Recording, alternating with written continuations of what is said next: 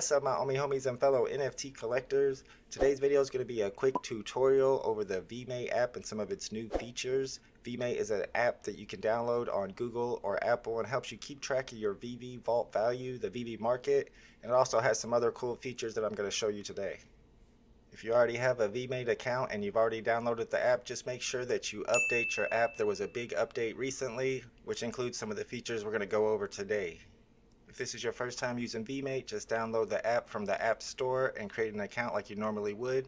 Keep in mind though, if you have to verify your account, that email might show up in your spam or promotions email folders. I know some people had problems with that with the Vemate app early on. So if you don't see that confirmation email in your primary email folder, make sure that you check your spam and promotion folders as well.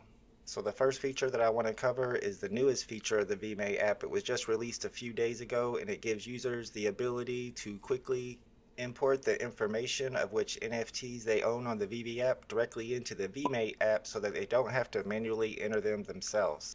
To do this, you'll have to go to VeVe's website, omi.veve.me. Keep in mind, it's not the app.veve.me website, not the VeVe web app, but it's what they call the VeVe web wallet, omi.veve.me, and you'll log into that the same way you would log into the web app.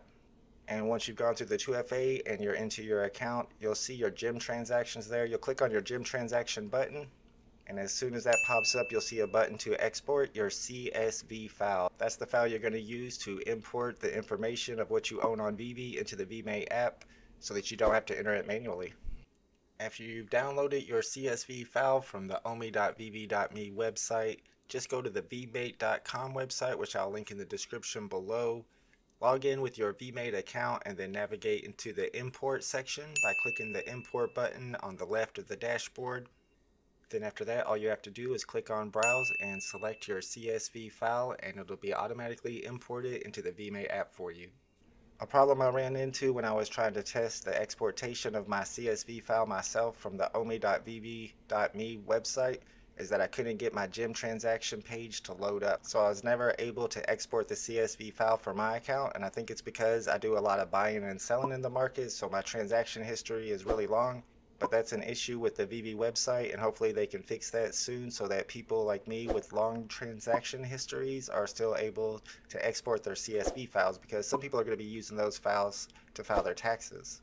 Also, because of how the CSV files are set up, whenever you import the contents of your VeVe app into the Vemate app through the CSV file, for comic books, you'll have to enter the serial numbers yourself.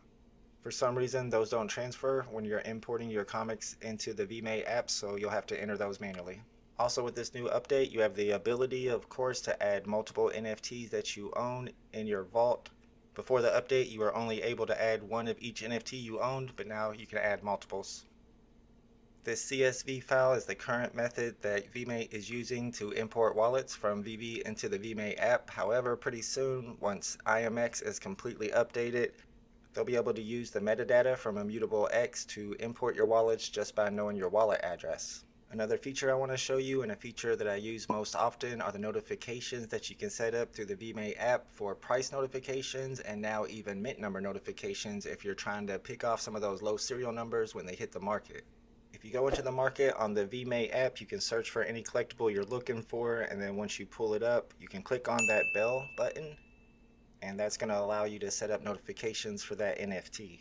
The first notification page that pops up are for mint notifications if you're looking for particular serial numbers. For example, if you wanted serial number 1989 for a particular collectible, you could put in that you wanted to go between 1988 and 1990. So whenever that serial number 1989 of that collectible hit the market, you would get a notification on your device. You can also set this up to look for low serial numbers, maybe even sub 50 serial numbers. Let's say you wanted to find 2-digit serial numbers for this particular collectible. You can set up the notification for it to notify you anytime one of these NFTs with a serial number under 100 gets listed on the market. At the top of that notification window is a tab labeled price. If you click on that price tab, you can now set up notifications for that NFT anytime it hits a certain price that you're looking for. If you're trying to sell that NFT and you're waiting until the price rises to a certain level, you can set it as price rises and then put in the price that you're looking to sell it at. Or if you're looking to buy that NFT, you can set a price for where that price drops into that price range that you're looking to pick it up for. You can set up the same sort of notifications for comics on the market as well. And if you click on any of those NFTs, you'll see Vemate's charts for the 7-day, 30-day, 60-day, and 1-year charts for that NFT.